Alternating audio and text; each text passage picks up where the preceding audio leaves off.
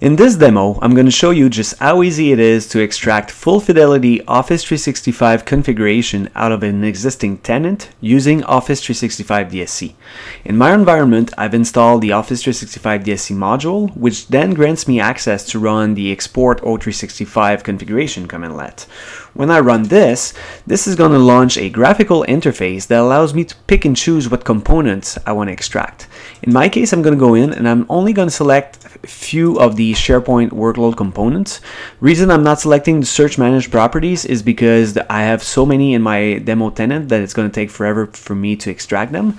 I'm going to go in and provide the global admin credential for my tenant.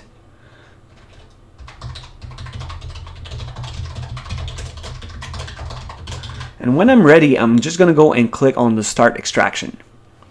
This is going to go in and ping Office 365 remotely to capture all the various configuration settings that are applied to my tenant, and it's going to compile them into a resulting full fidelity configuration that I can then use to keep multiple tenants in sync.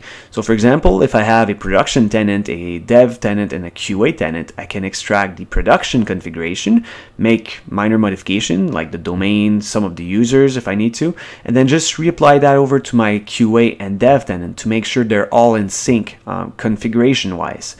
Now what we're seeing here is that I'm extracting some of the search result source, the site collections. I'm going to be extracting things related to the site designs as well if I had any. Now the various components that we see here for SharePoint Online are actually using the SharePoint patterns and practices under the cover.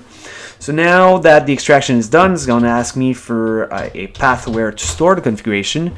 I'm gonna provide CDSC. That folder doesn't exist, so it's gonna go in, create the folder, and store my files in there. So if I open my configuration file, I can see that it listed all of my search result sources that I extracted, that it has all my site collections, and so on. So I can take that configuration and apply it onto another tenant.